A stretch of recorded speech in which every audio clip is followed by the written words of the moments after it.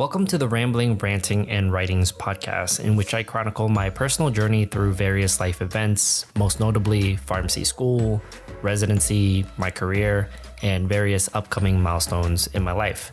This content originally started as a personal blog of mine on Tumblr, and since I'm interested in dabbling in podcasts in the future, and I guess technically I am now, I figured I'd share some of my personal thoughts with all of you in hopes that it'll help to inspire or motivate some of you in your own personal journeys. Today's episode is titled Liver Transplant Experience. It was originally posted on May 3rd, 2012, and I was currently in my third year in pharmacy school on rotations. With that being said, let's go ahead and get started. So today was an interesting day. I went on liver transplant rounds this morning, and apparently it was going to be busy. 3 patients were admitted within the last hour for OLTs, aka orthotopic liver transplant procedures, and so I spoke to a few individuals and got lucky because I was on board for the 12 p.m. procedure. Very interesting, might I say, because we actually rounded on all these patients. So the patient that I saw was a very unique case, and I may end up doing my final case presentation on this patient since it was so interesting. The patient had a perfectly fine liver, but due to a rare disease, will actually need a liver transplant for a cure. Long story short, the procedure is a domino liver transplant in which his liver will be removed and donated to another patient that is on the waiting list.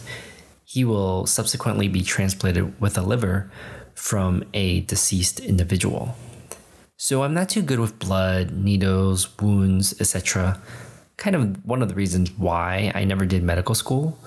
But this was the first surgery I saw, and I was surprised I didn't get sick or faint. The procedure itself was very interesting. The surgeon is known for being fast, and it was a 3-hour skin-to-skin procedure.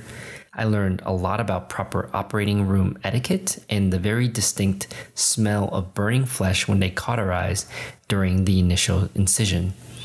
The anesthesiologist was also very helpful, teaching me and the PGY1 resident all the things that they monitor for during the procedure, the types of incisions being made, and the actual procedure compared with the traditional procedure they used to use back 15 years ago.